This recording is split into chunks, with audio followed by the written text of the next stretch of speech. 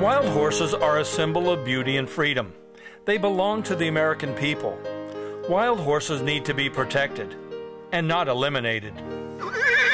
Our government, the Bureau of Land Management, BLM, wastes millions of dollars destroying thousands of horses.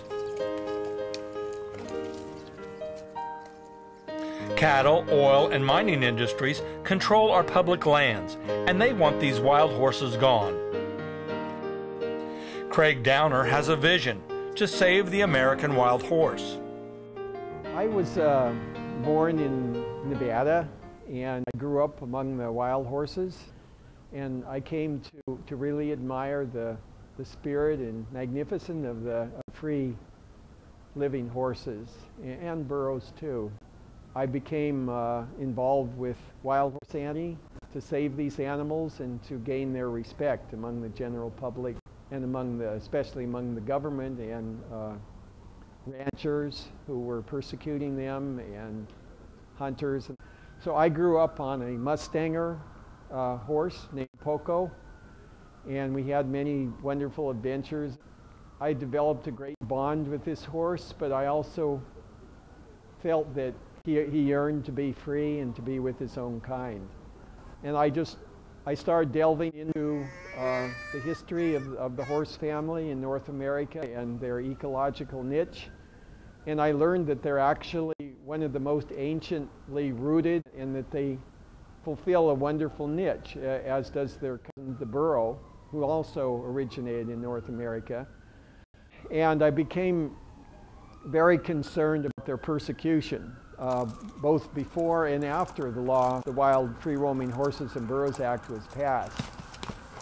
They are a vital component of the ecosystem who complement the other species. And I became very identified with these animals because of their beauty and their magnetism, you might say. I became their champion, became very identified with them. Consequently, I grew very resentful of the lies and the prejudice, misinformation campaign, which was aimed at displacing them from their natural freedom. So I vowed to set that right, and that's why I wrote this book, The Wild Horse Conspiracy, which took me over 4 years to write. I feel that if enough people truly read my book and take it to heart, it will make a big positive difference for these wonderful animals, and that people can learn to share freedom in the land with such wonderful animals, because they deserve it. And I urge people to read my book, The Wild Horse Conspiracy. You can get it on Amazon.com, and it's now an ebook, and you can get it in color for a very reasonable price.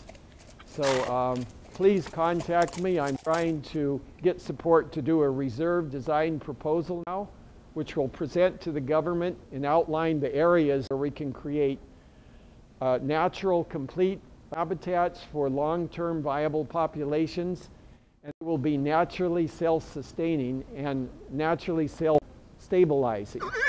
We also talked to horse rancher Nick Illia. These horses are being used for one thing: greed and money. And there's no call for this.